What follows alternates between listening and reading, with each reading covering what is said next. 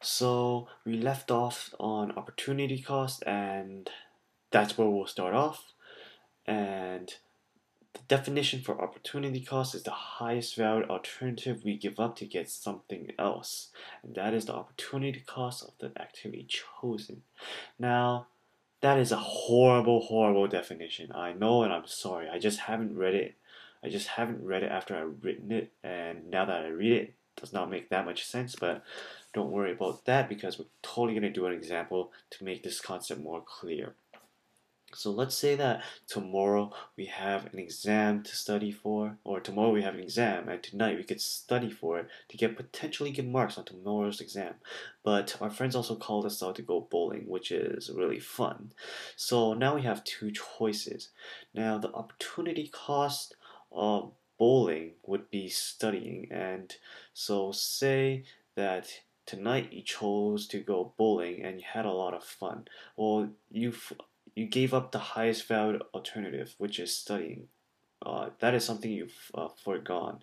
So you've foregone studying, which you gave up. So that's the highest value alternative you gave up. So if studying equates to getting potentially good marks, it's pretty much you went bowling and you gave up your highest valued alternative, which is to get potentially good marks. So if you didn't go bowling and you studied and you got an A, that's what you would give up. You would give up getting an A to go bowling. That's your opportunity cost. So bowling, the opportunity cost for bowling is the highest value alternative we give up. So the opportunity cost for bowling is studying, and vice versa. For studying, if you choose to study rather than to go bowling, then the highest value alternative for you would be giving up bowling, the highest value alternative that we give up.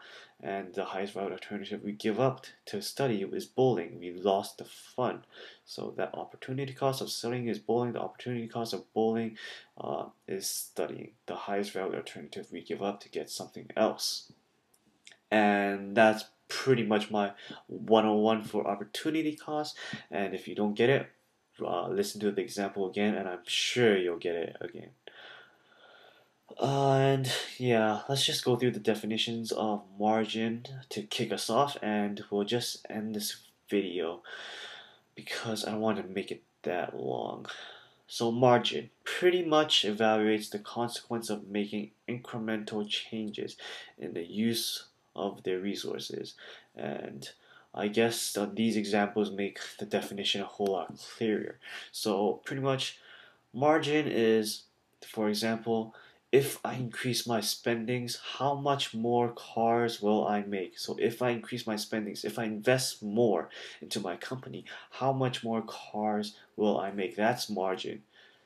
You're evaluating the consequences, which is how much more cars you will make by making incremental changes in the use of their resources. So this incremental changes in the use of their resources uh, is pretty much this part that increase my spendings, and the consequences are pretty much how much more cars I will make. So I'm just gonna note this as C for consequences, and this as IC for incremental changes, and that's pretty much margin for you. Marginal benefit is pretty much benefit from an incremental increase in activity, and it's pretty much the same thing as margin. Just we're just talking about benefit and marginal benefit. So how much benefit will I get from producing one more car as an example of marginal benefit? And marginal cost is the opposite of marginal benefit. It's the cost from an incremental increase in activity. So how much more will it cost if I make one more car? So the incremental changes for both cases is uh, is how much benefit will I get or how much will it cost, and the consequence is or no, actually the incremental changes would be from producing one more car. Yeah, I got that wrong. I'm brain farting again, but yeah, the incremental change is from producing one more car in both these cases. So this is incremental change because we're producing one more. We're making a small change in our operation, and the consequences is how much benefit or how much cost.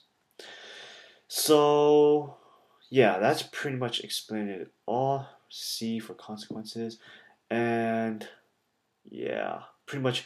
Yeah, please rate, comment, subscribe if you like these videos, and I'll see you in the next video.